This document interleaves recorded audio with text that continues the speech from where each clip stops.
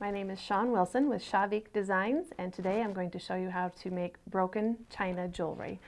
The materials you'll need are some broken china, a little hammer to hammer it down to the size that you need, a piece of wire small enough to make a little bail, a piece of leather to wrap around the back, and some glue, and I like to use a paintbrush to apply.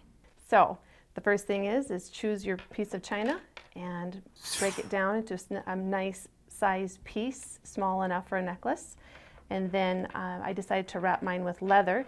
I have some old pieces of leather that are very soft.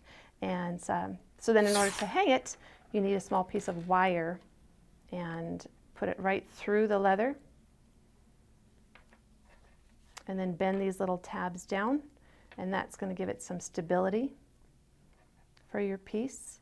I even like to glue an extra piece of leather over the top of that just for added strength.